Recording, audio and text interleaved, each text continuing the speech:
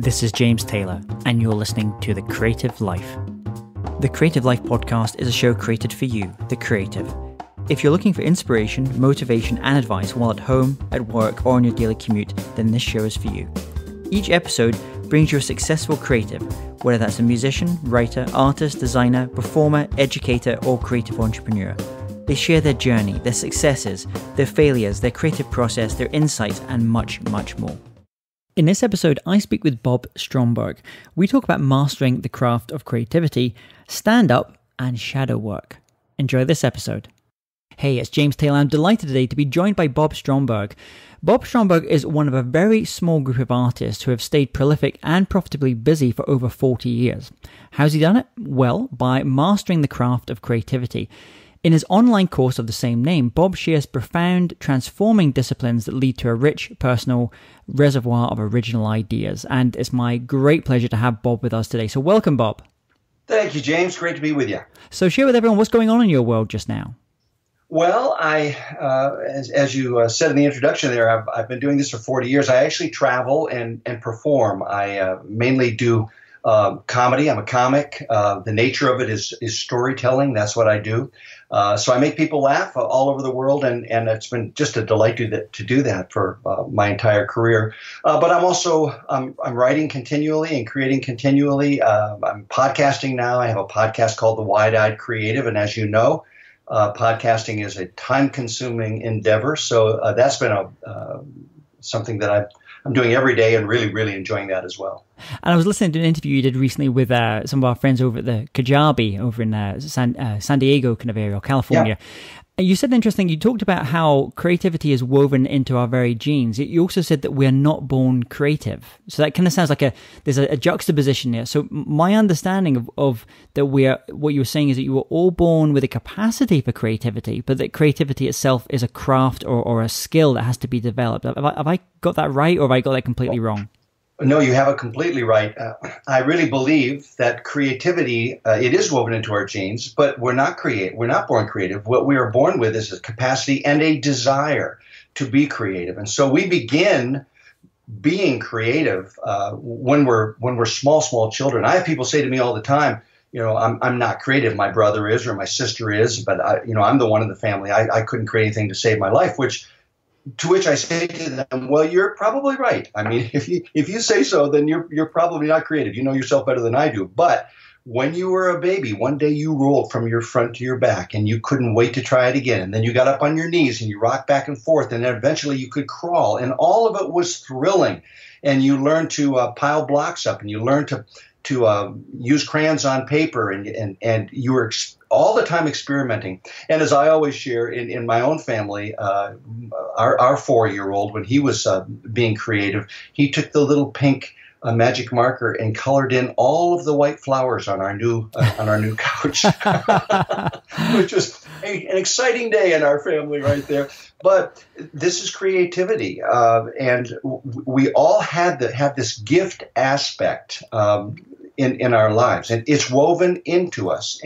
But it gets, I believe it gets educated right out of us, and most of us, it's gone certainly by the middle elementary school years. And I don't have research myself to back this up, but from my own experience with feeling this hit on my own creativity as a young boy, with my own experience, I believe that it's because you get to school and you need to, you discover very quickly that you need to write in the one right answer at the end of that question. Fill in the blank. You need to have the right word there, or you get the red check mark, or you need to have the right number at the bottom of that mathematical problem, or you need to have the right box filled in. And if you don't, then there are consequences, and you failed, and you feel those things, and pretty soon you realize that I need to do it right.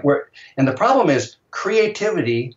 It just does not work that way. It's not compatible with that way of thinking. Creativity requires us to look at all the possible answers. Some are better than others, probably always, but to look at all of them and then play with them to see which ones work the best. That's the creative. What you just reminded me of was that Picasso quote, which I think it goes along the lines of, we're all creative, but the problem is remaining creative when you grow up. And I think in the States, and it's certainly the same here in Europe, that I think they call it the fourth grade slump. That stage when in kids just the creativity, you start to see it decline, and obviously there's different reasons, developmental reasons, and other things that are going on as well just there. So what for those people that are listening just now who maybe have a sense that their creativity, they didn't really fully develop it, it was there when they were young, and they want to kind of recapture that as well. What are the fundamental disciplines that they have to kind of understand when thinking about their own creativity, and maybe how to rediscover their own creativity? Yeah, thanks for asking that question. There are a lot of people just like that you mentioned, and I believe that most people have a sense that there's something missing in their life, and I really believe that's because they're not doing what we were created to do, which is to create. But you need to know those disciplines. You need to know the fundamentals. This would be the same with any skill. You need to know what the disciplines are and practice those to become skillful, to master that skill. In the case of creativity, I say this is how you get GIT. This is how you get your masters of creativity. You grab, first of all, you grab anything that grabs you emotionally. And when I say anything, I mean any emotions. You see something and it makes you angry, or you hear something and it tickles you, and you smile. You just write those things down. Now, these are not ideas. Sometimes they are, but usually they're just thoughts or experiences. You write them down, and you only write enough so that you can remember it. Saw the little girl in the shopping market who fell off the shopping cart. So I'm guessing that part there, the observation part, having your kind of antennae up. I know comedians, like you're a comedian, comedians, I always think are really good at this because they're very observational. They're always looking for different things. But that often feels like, for the rest of us, that kind of gets dulled over a while, as we get adults, and life goes on and things. And is there anything around that grab that's, how we can restart the antennae going for ourselves? I think this is the process of restarting the antennae. It is the process of learning how to get the antennae up again. It's not natural. I found this to be probably the most difficult of the three steps here, to grab those things. And the reason is they don't feel like they're anything. Okay, this little thing just moved me a little bit. So you grab it, you write it down. But it's the process of grabbing that begins to wake you up emotionally. Very quickly, this whole process of grabbing, and I'll jump ahead. It's grab, and then you interrogate. You interrogate that list to find the truth. There's an aha moment, and every creative person understands this aha moment. It's the moment that the thought that you grabbed, or the experience that you grabbed and wrote down, just a line or two. The aha moment is when that thought becomes an idea, and every creative person has experienced this. It's like, oh my goodness, I know what I can do with, I can hardly wait to get started. That's the aha moment. And then the actual creating it, whether it's writing the story or whether it's painting the painting or choreographing the piece, that's the transformational process. This whole grabbing and interrogating and transforming process, those are the three fundamentals of discipline. That middle stage, I know a lot of my friends who the ideas are coming to them all the time, but the challenge that they have a struggle with is interrogating the idea. So finding out of all these different ideas, which one do I want to pursue? Yes. So is there anything around that kind of middle stage, that interrogate stage that you talk about? If someone's having lots of ideas, but they just don't know have a way to, like, how to process them and how to think about them and how to find which one of these ideas should I pursue? Well, normally for me, it's the one that jumps out at me. If I have a list, and I do, of 30 or 40 things in my grab file, as I go down through them, I can remember what the feeling that I had. Oh, yes, I remember that. I remember this. I remember that. But one or two of them will jump out at me. Okay. And then it's just a matter of take your pick. I mean, grab one and start working at it. Sometimes one will fit more with what you've been working on recently. It'll fit into a particular genre. So you go, okay, well, I'm working in this area, so I'm going to go that direction. So that's almost like moving it from the intellectual thing, oh, this is an idea, to the emotional, to like, how does this, which of these ideas do I feel, which is the energy that I feel that is right to go. As a friend of mine, Derek Sivers, he said, it's either a hell yes or it's a no. Do I feel really passionate about this, or it's like, okay, it's not going to make the final list? That's right. And normally you will feel much more passionate about several of them. And one of them is like, I've got to go with that first. Yeah. I've got to do that first. Yeah.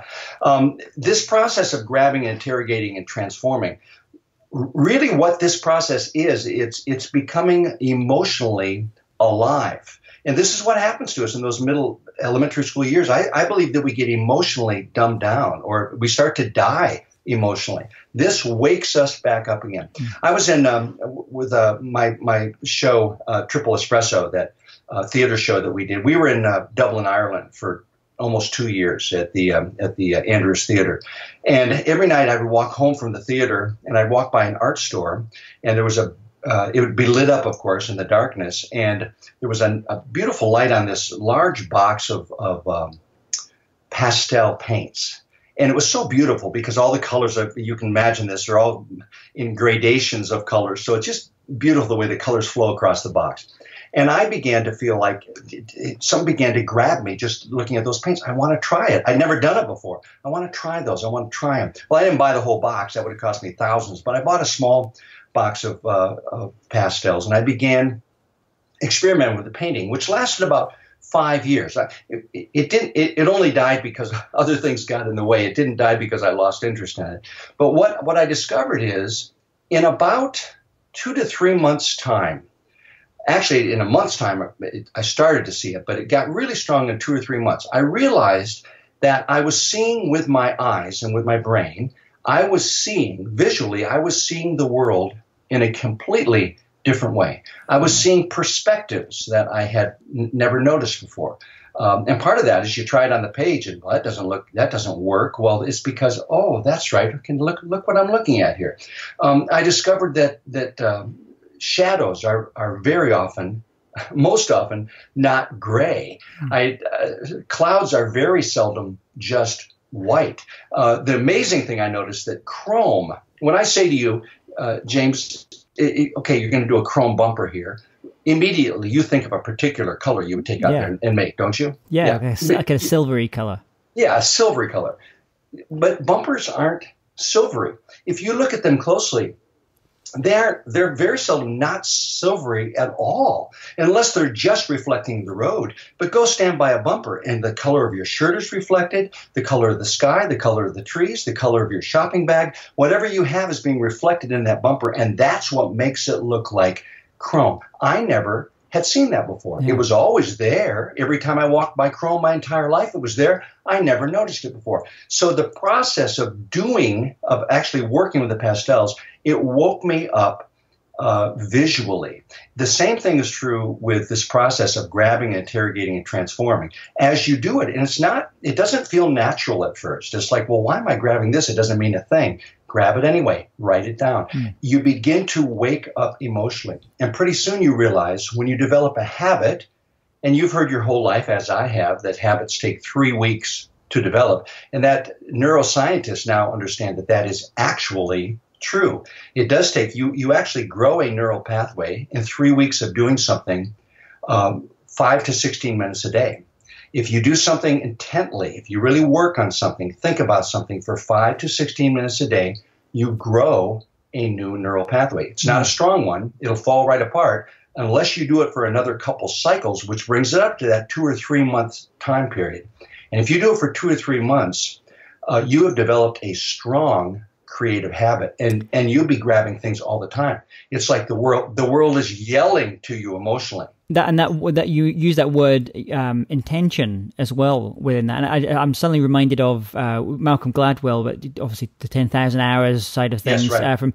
But the original work that came from the original studies that came from was a gentleman who said, his work was kind of changed because it made for a better story with the 10,000 hours. But he said one of the things that isn't often talked about is having the intention on looking to master something. I mean, you're talking about having that intention to master the craft of creativity.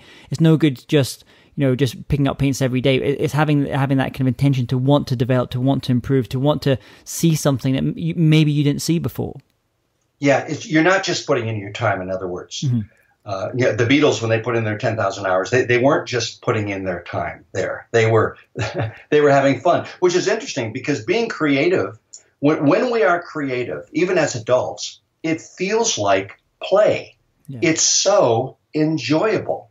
It feels like play. Now, there is an element of difficulty certainly to it in the process, but it's so fun to be creative, and I believe everybody experiences that. So you mentioned like the bumper there, and that was just like a very small kind of aha moment or a light bulb moment. Can you tell me in your career, was there another kind of key light bulb moment, an aha moment for you where you went, okay, this is a new distinction, or this is, you recognize something in your work that there was potential for?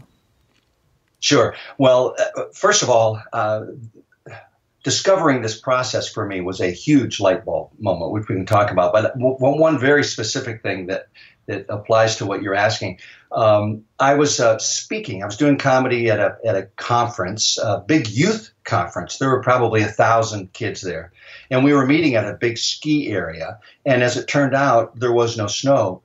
And it rained, and there was thunder and lightning, and the power went off. So I was doing my act one night, the power went off, and it stayed off. So, the emergency lights came on, but we had to get kids out and went back to my cabin that I was staying in, and there's no power. So I wanted to take a bath. So I ran the bath before the water got cold. And there was a candle in the room. So I lit the candle. I sat down in the bathtub, lit the candle, put it on the edge of the tub. And as I'm sitting there, I noticed my shadow on the wall beside me. And a candle, a small flame in a candle makes a beautiful shadow. I mean, even as you're thinking about this, I'm sure you can see it in your mind, just how black a shadow is and how crisp it is when there's one candle. And I held my hand up and began moving it. And I put my other hand up and began moving it along with that hand. And before my eyes, the shadow of a gorilla appeared. And I mean it actually looked to me like the actual shadow of a gorilla. It didn't look like a hand shadow of a gorilla. It looked like a shadow of a gorilla. And I was so excited. I couldn't believe what I was seeing, and I didn't dare move my hands. I'm just frozen there like, I'll forget this. And so I very carefully took them apart, keeping them in the same shape, put them back together. Oh, there it is again. And I memorized that shape until my hands were cramping. In fact, I even got up in the middle of the night and tried it again just to make sure it was there. The next morning, we went in the theater where we were meeting, and I had the spot operator put a round circle of spotlight on the back white wall I was working against. I had the video operator focus in on my hand shadow, and I said to 1,000 teenagers, okay, check this out. And I made the shadow, and they went nuts. They just went crazy. And that was one of those aha moments where I went, oh boy, have I got something here. If I want to take the time to work at it. Well, I did. And I learned I created the equipment I needed to do this as I traveled, something I could put right in my case with me that didn't take up too much weight, the right kind of light, the right kind of screen, the right kind of stands. And then I worked literally for 2 years. I worked probably 3 or 4 days a week. I spent my 5 to 16 to 30 minutes. You really can't practice hand shadows much more than that because your hands cramp up every time it's like learning guitar. When you try a new guitar chord you've never played before, your hands are going to cramp. Same process. And I got all of this muscle memory in my hands. And then about 2 years later, I thought, okay, here we go. I'm going to try this. And I was on a stage, and I put together a short, maybe 3 or 4 minute piece because I didn't want to create a 10-minute piece and have it fail. It's too much time in an hour show. So I put a 3 or 4 minute. I thought I can squeeze it in here so it won't, if it doesn't go well, I can just sort of laugh it off and we'll all have some fun with it. And people went crazy. And that's become, now over the 25 years, it's really become sort of a calling card for me. I was on this show with Steve Harvey. I'm 65 years old now. So Steve Harvey had a show this last summer called Little Big Shots Forever Young, where all of the talent has to be over 60 years of age. So I qualified. I was on the way young age of that in this show. But it was the shadows. If it had been my doing comedy, I probably wouldn't have had that opportunity because there are so many comics and so many storytellers like myself. But there's not one that does what I do and does shadows on top of that. So that was a wonderful aha moment for me. But that's the process, by the way, of grabbing. It moved me emotionally, that shadow. It grabbed me, and I grabbed it back. That was one that became an idea right away. But I'm guessing also there's times where you're working on something and, you're trying something out and trying different ways, and it just doesn't quite work. And can you maybe give it as an example of that where you maybe had the kernel of an idea, you tried it, and for whatever reason, it just didn't work out like you'd hoped, or maybe it was ended up being a full project, and it was out there, and it just didn't quite work as you'd hope. And more importantly, what were the lessons that you took from that experience and learned from that experience? Well, if I can, something comes to my mind immediately because I still emotionally feel this. This is something that did work, but I realized I couldn't do it. I had made a mistake. I started podcasting only 3 months ago. I'm 20 podcasts in now, and I am just loving it. But I decided early on, and this is very typical the way that I would think, I want each podcast to be a little artistic gem. I want this to be something that people will want to listen to that one over and over and over again. I mean, I know you feel the same way with yours certainly. So I had decided I'm going to sweeten these with music. It's going to just be this little piece of art. So I had a story about what the Beatles meant to me as a child and how that had affected me. And I'm thinking, well, I've got to have. How do you do this without having? I'm talking about how I dropped the needle on that Meet the Beatles album, and well, She Was Just 17 comes on, and it just, how do you do that without playing the music? So I looked at YouTube and I realized, well, She Was Just 17. There are 100 people have videos with that song in it, and I thought, well, that's interesting. How can they have? They've got this Beatles song right on YouTube, and 1 million people have listened to these things. It must be legal. How stupid could I be? I mean, obviously, there's something in the back of my mind goes, this isn't possible. It's not possible that I'm actually legally able to use this music. It's the Beatles. But I thought, well, I'll put it together. Well, I got so creatively into this process and was having so much fun creatively that I made this 25-minute piece about what the Beatles meant to me, and it was filled with Beatles music, but it really worked. Had a young friend of mine not a young friend, but a middle-aged woman who went to see U2 recently. She'd always wanted to see them, and she had written a piece about that experience. And I said, hey, Joy, how about if I took the piece you wrote and create a podcast about that, and you can read it for me, and I'll sweeten it, which I did. And I created the sense of the U2 concert with U2 music. And then I had 10 of these, and all of them had unlicensed music in them. And so I don't know how it's possible. I think I was just creatively blinded. I was having so much fun. I was blinded by this process. And then I was on a podcast like yours. And I said to the podcaster, well, listen to my podcast, The Wide-Eyed Creative. I think you'll really like it, which he did. And his comment was, you're in a really dangerous place here. So I had to, and of course, as soon as he said it, I went, of course I am. I know this probably sounds like a small thing to your listeners, but it was taking me 2 or 3 days of work to make one of these podcasts. And then I had to go back and re-edit all of them. But now I couldn't use the Beatles music. I had to use something else. And it couldn't be Beatle-like. It had, in other words, I had to create the piece in a completely different way. And going back and recreating was much more difficult than creating, because I was in the middle of frankly, of the grieving process. Of this piece is gone. I'm throwing it away. So. It's so challenging, especially when you have an idea and where your work starts and someone else's work ends. It's difficult almost to discern, because you're almost like co-creating at a certain point. And I know, obviously, in American law, you have a fair use policy for educational purpose, and there's certain things you can get away with, but it's a minefield. My wife is an intellectual property lawyer, and it's an absolute minefield, that area as well. And sometimes it's obviously these short-term monopolies, copyrights are there for very good reasons and to reward the creators, but other times it feels like it can actually sometimes inhibit the creative process as well. So my thoughts are with you there. So actually, we're talking about online resources, about YouTube there as well. Do you have any online resources or tools or apps that you find really useful and you really love working with?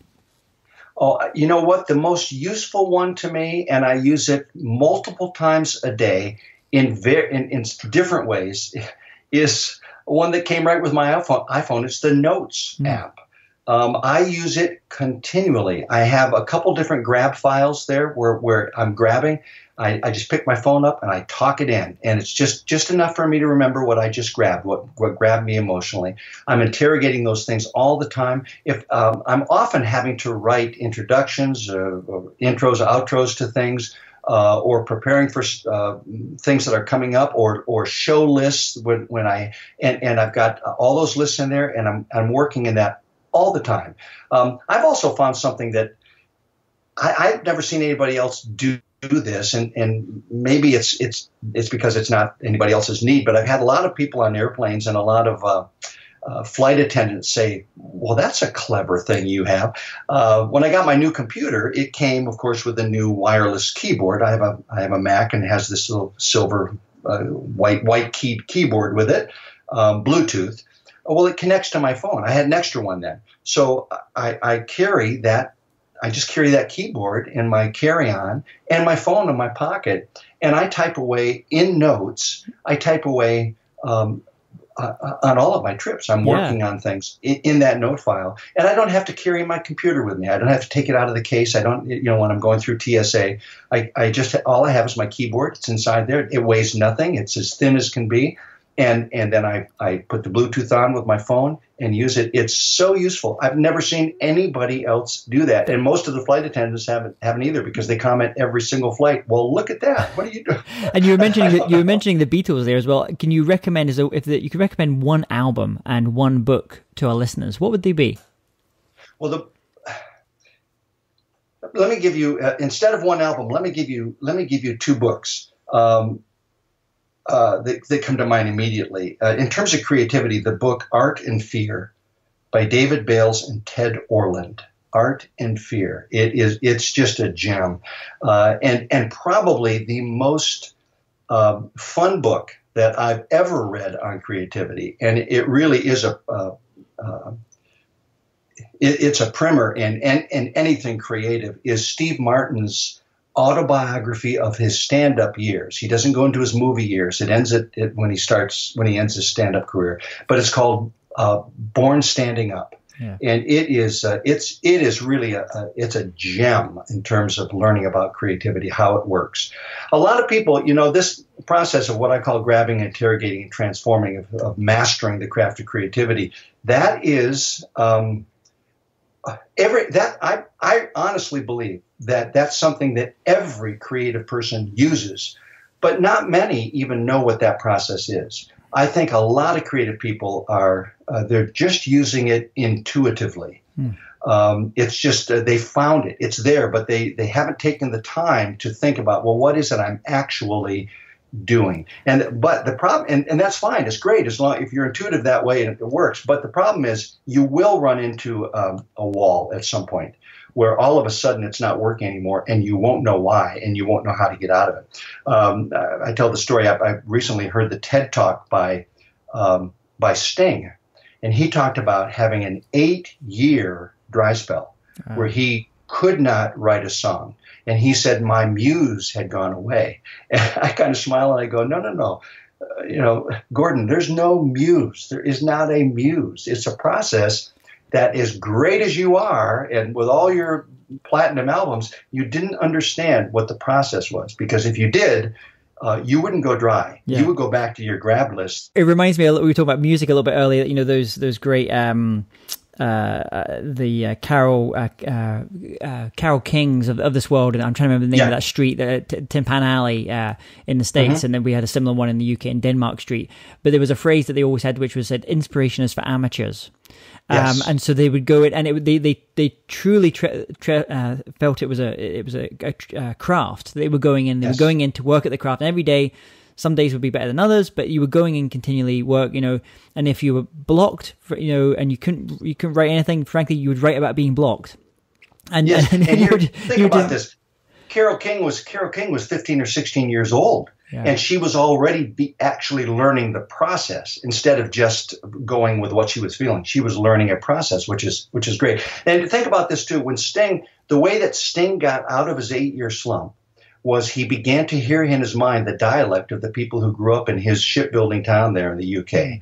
And he began writing little ditties in that dialect. He'd never written in dialect before, but he wrote in the dialect, the way those people spoke. And then he wrote another and another and another. And that became, he couldn't stop writing. Yeah. And that became The Last Ship, which was his Broadway and West End show that he did. And now is going to be going all over the world for decades. As we start to finish up here, I want you to imagine that you woke up tomorrow morning and had to start from scratch. So you've got all the tools of your trade, all the knowledge and the skills that you've acquired over the years, but no one knows you. You have to restart. What would you do? How would you restart things? I feel like that's what I do every morning. I feel like every morning I get up and I am restarting. Or I'm continuing, but I feel like I'm empty every morning except for what I have, which is this process. If I lost my grab list, if that was gone, I would start grabbing again. If I had the knowledge of the creative process, I feel like I would be okay. I feel like that's what sustains me every day as it is. And if everything was taken away, that would still be there. Well, Bob, we were mentioning obviously the course that you have, talking about grab, interrogate, and transform. This course, Mastering the Craft of Creativity. Where should people go to learn more about that, to find out more about that, and also about your other projects that you have? Yeah, I'm going to put together I'll put together a special web page just for your listeners, and it will be Bob Stromberg. The way it sounds, it's spelled BERG, bobstromberg.com/creative. And that'll just be for your listeners. Wonderful. And if they go there, there are several resources. There's a fun multiple choice quiz. It will take literally 60 seconds to complete. And it's called "Are You as Creative as Steve Martin?" and I realize that most of your listeners think they probably already know the answer to that question, but it's kind of revealing. So that is there. There's a 30-minute training video, Introduction to Mastering the Craft of Creativity, but it's a 30-minute free training video, and it's loaded. I really loaded it with content. And then the course is there as well that you can check out a video on that too. And then I'm podcasting at The Wide-Eyed Creative, and that of course is on iTunes or anywhere else that you want to find it. We'll put all these links on the show notes so people can just go to jamestaylor.me, just type in Bob Stromberg, and we'll have all these links here as well, so people don't have to, if you're in the car just now wondering, I need to write this down, they'll all be in there. Just go look for Bob's name and you'll be able to get all these links we're talking about. So Bob, thank you so much for coming on the show today. It's been an absolute pleasure speaking to you and speaking about the craft of creativity. I wish you all the best with your course and all your other creative projects you have on the go. Right back at you, James. Thank you. Hey, James Taylor here again. And if you're interested in living a more creative life, then I'd love to invite you to join me as I share some of the most successful strategies and techniques that high-performing creatives use. I put them all together in a free downloadable ebook that you can get by going to jamestaylor.me. That's jamestaylor.me to get your free downloadable ebook on creativity.